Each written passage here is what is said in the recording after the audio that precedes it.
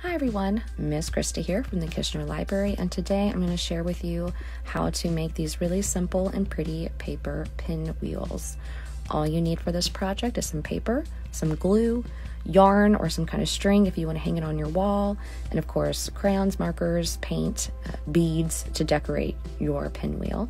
I'm going to talk to you really quick about paper choice. You can use construction paper, old scrapbook paper. Here I have some white sketchbook paper, and copy paper would work fine. If you want to use paints like watercolor, you definitely need a thicker paper like watercolor paper, but it will make your paper a little harder to fold and you'll have to wait for your paper to dry. So keep that in mind when you're choosing your materials. You definitely don't want to paint on this thinner paper and then try doing a lot of folds and gluing, because I did and it didn't turn out very good. So just a fair warning there. Here I have 3 pieces of paper, and I'm going to do my first fold just right in the middle, and then I'm going to fold it down the middle again. These first 2 folds are really going to help our next folds because we're going to be doing an accordion style fold, and these will really help to guide us to make a really even accordion. First, you're going to take the ends of your paper and take it up to that first crease you see. You're really going to use those as a guide, and then you're going to flip it over and it's going to fall right into the next fold. And then using the crease as a guide, you're going to fold up again and crease it really nicely, and then flip it over and it's going to fall right back into that fold. Those 2 little folds really help with this. And of course, you're going to do that all the way up your page. And that last little fold can be a little thick, so make sure and take your time, make sure it's even, and firmly crease your paper. And you will have a lovely little accordion. So next we're going to turn this into a little fan shape, and my husband brought me some glue. He's such a nice guy. You're going to fold your little accordion in half. It's really thick, so take your time, really press firmly and get a good crease on that little half there. Then you're going to unfold it and apply some glue. I do prefer the glue stick with this project because it just dries a lot faster, but liquid glue is just fine. Just have to be a little patient with drying. And there you have your first little fan.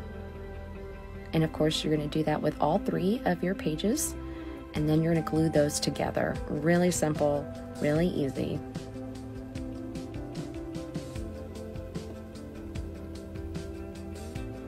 On this last little fan, I like to add it, of course, like I did the other ones, but then I like to go ahead and just smoosh it all together and apply some pressure.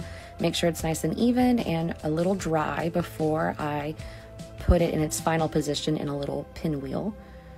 And then you're just going to do the exact same thing, apply some glue and glue it to the other side in a little circle. And just like that, you have yourself a neat little paper pinwheel.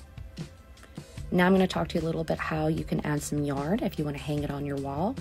The way I like best is using a hole punch, and I have some plain white yarn on a yarn needle, and I use that to kind of lace that in the hole there and get my yarn on there. And then I just do a simple little knot and just tie it. And I like to put the little end in the back and just hide it in the fold. If you don't have a hole punch, you can just use some glue and glue your yarn in between the folds back there, and that'll work just fine. Now I'm going to add some beads. These are just some plain wooden beads. I really like wooden beads because you can paint them any color you want, and really fun and simple to add to a lot of different craft projects. You can also use pony beads. My son is helping me there. He had to get in on this. I love using these little yarn needles because they are blunt, and so you're not going to prick your finger, and your little ones are going to have safe little fingers if they want to do this project with you, if you have a little brother or sister or something. And there we have our finished pinwheel with our little beads on there.